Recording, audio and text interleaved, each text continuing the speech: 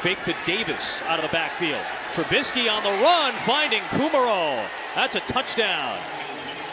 In front of Jalen Johnson, the South Elgin High School grad makes the catch for the score. Very tight formation, and this is what Buffalo does. They really expand you. It looks like it's a tight formation, then everybody just splits out and everybody's running outside of the hash marks, and Mitch Trubisky finds his receiver right across the middle of the end zone. Buffalo will go through a two-point hard on the slant route to bust it up. Trubisky another throw. This time it's Gabriel Davis making the grab. It's a good gain in front of Kendall Vildor for a 14-yard pickup and a first down.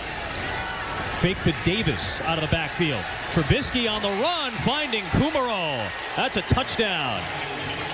In front of Jalen Johnson, the South Elgin High School grad makes the catch for the score.